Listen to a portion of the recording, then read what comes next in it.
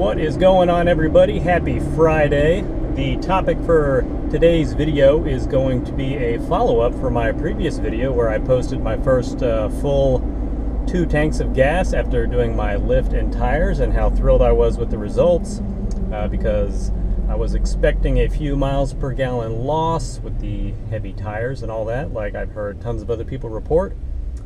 But much to my positive surprise, I only lost about 1 mile per gallon, giving me right at 18 miles a gallon on a lifted Tacoma, which is I'm thrilled about. So this video will be a follow-up to that on a few general tips you can do to get better gas mileage.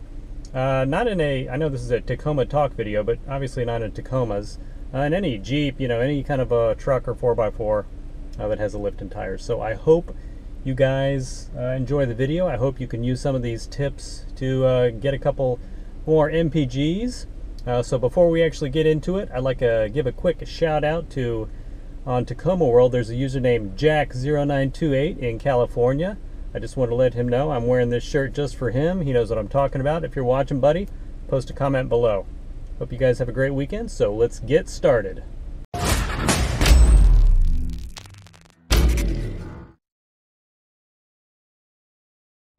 A couple quick things to mention before I actually get started with the tips. I've got some good news and some bad news. It's like a double-edged sword. It cuts both ways depending on how you look at it. So all of these tips I'm going to mention, it is nothing you have to buy for your vehicle, spend money on. They are all behavioral things you need to do, which sounds easy, but it might mean breaking a few bad habits, probably breaking a few bad habits. So just keep that in mind, and just remember, all of these things I'm telling you, they might seem difficult at first, even though in theory they're could not be more simple, but they'll be difficult at first, especially if you're used to driving like a wild banshee wherever you go. So, but the good news is, the more you do stuff, the easier it gets. So once you reach a point where you're not even thinking about it anymore, that's going to be the happy spot as far as getting some better MPGs on your lifted rig is concerned. So let's get started. Alright, tip 1, and I know this is going to be a complete surprise to you guys, but if you want to get better MPGs in your rig, you cannot have a heavy foot. You cannot expect to be over-accelerating everywhere, flooring it to get on when you're merging, etc., to get around people, and expect to get good gas mileage.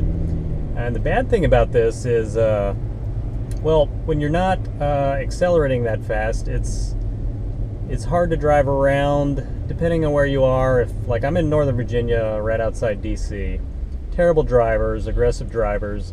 So if you're not getting around people, you're pretty much just letting people right in front of you. And that's just has to be a trade-off you're willing to make, that people are going to go around you maybe. So try to stay in the right lane. It's just something you have to accept to get better gas mileage.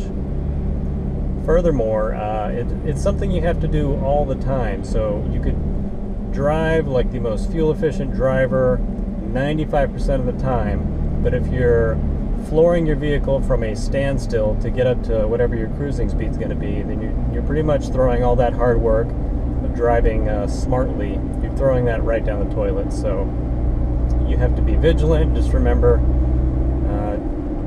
you cannot have a heavy foot. There's no way around it. So that's tip 1. Again, should not be a shocker to anyone.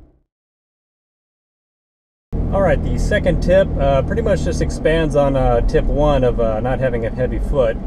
Is you pretty much can't even have a medium foot, because that still will kill your gas mileage. So definitely go with a light foot. But while that sounds good in theory, what the hell does that mean?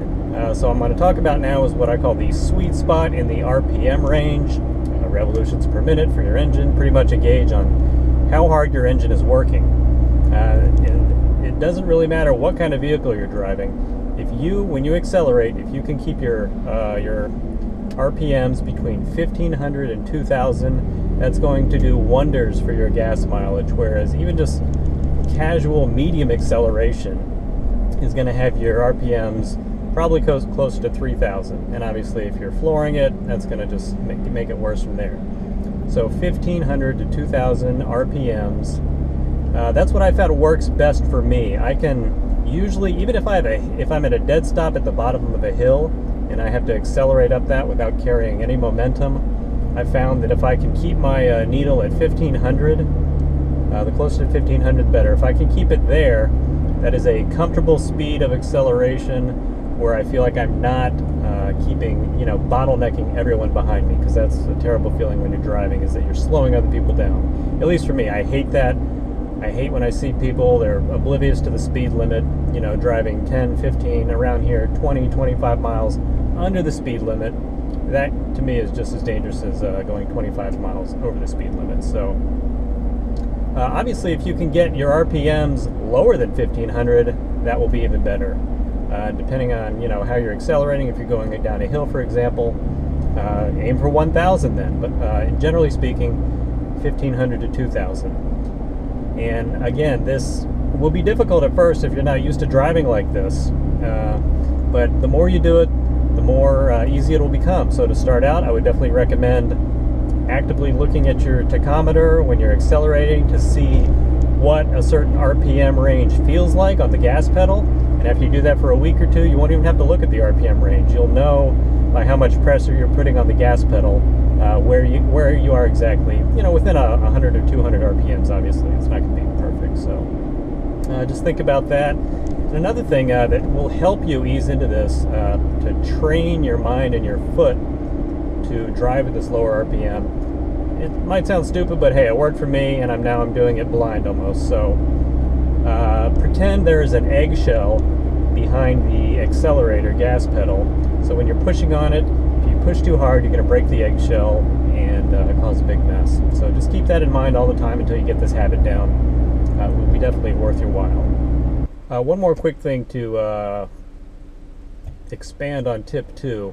When you're training yourself to drive at a lower RPM, I mentioned you have to, you watch your tachometer to see where you are until you get comfortable with that. Please be careful. Don't sit there and stare at your tachometer and ignore the traffic going ahead of you. Just glance down at it. Just look at the needle real quick. You'll see it's right at the bottom between 1 and 2000. So just be careful. Obviously, keep your eyes on the road at all times. So be safe out there while you're getting good gas mileage. The acceleration is especially important that you do it lightly when you're going from a dead stop, from first gear to second gear, and then through third gear, because when you're running the bigger tires that are either wider and or heavier, that's when your rolling resistance is going to be highest from a dead stop, and that's where your engine's going to have to work harder than it was with your factory tires to get those bigger tires going. So this is where you just have to be extra careful. Once you get into third gear, you'll notice it's a lot easier to accelerate. You feel like your engine's putting out a lot less energy. So like if you're on the highway and you have to slow down, it's not that big a deal to get back up to speed because you're already traveling at a much higher speed, so the rolling resistance is much less. Another thing to quickly point out, I've noticed it particularly when going from first to second gear is, and I'm going to do a video clip of this in just a second to show you what I'm talking about, so if it doesn't make sense, just bear with me. It's called what I call like an acceleration jump in the RPMs, and I'm not a mechanic, but it may be, I don't know if it's like the cam kicking in extra, something like that. Again, I'm not a mechanic, so if I'm getting stuff completely wrong, please forgive me.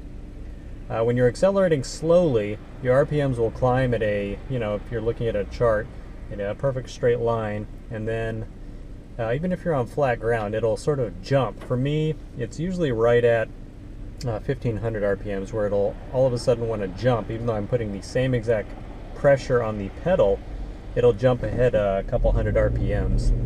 And that's just on flat ground. If there's any kind of hill, it will obviously do this a lot more prevalently and jump up. And I've noticed, like in my neighborhood, it going, neighborhood 25, 30 miles an hour speeds, there are certain parts where there's a slight incline where I'm accelerating, and it will always do this. So if you typically drive the same route, say to and from work, the more you practice this stuff, you will learn exact spots where these things happen, and it'll make it that much more easy to counterbalance.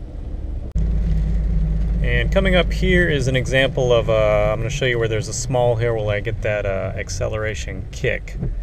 I'll show you that real quick. So I'm driving, you can see my RPMs under 1500. I know my steering's wheel blocking it. It'll be clear in just a second. So still at 1500.